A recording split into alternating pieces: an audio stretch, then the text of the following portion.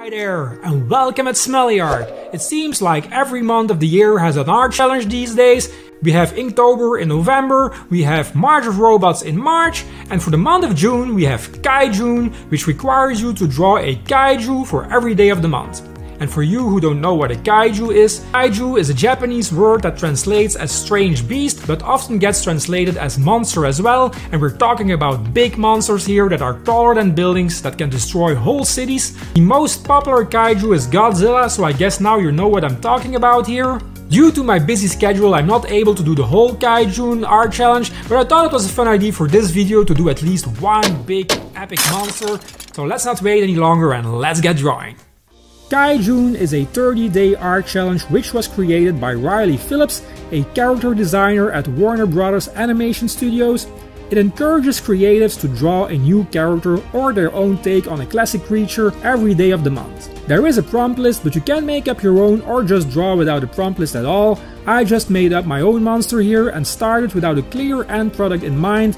This is not necessarily the best way to create a character, but I was confident I would end up with a cool epic monster anyway. I'm not too happy with the face here, and you will see me erase it later on in the video and start over. And I decided to leave this part in the video to show you guys there is a lot of trial and error going on when it comes to character design.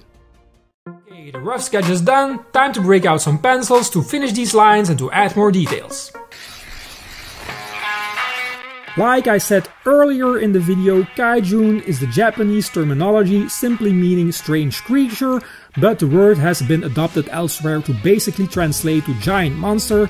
Now, kaiju films have been a wildly success in Eastern cinema since the 1950s, but for some reason it has never been a consistent success to Western audiences. The state of affairs, however, has changed today, which can be seen from the fact that the Pacific Rim and Monsterverse franchises have established themselves in the world of cinema. The 1954 Godzilla movie is commonly regarded as the first kaiju film. Kaiju characters are often somewhat metaphorical in nature. Godzilla, for example, serves as a metaphor for nuclear weapons, reflecting the fears of post-war Japan following the atomic bombings of Hiroshima and Nagasaki and the Lucky Dragon 5 incident. Other notable examples of kaiju characters include Rodan, Mothra, King Ghidorah, and Gamera.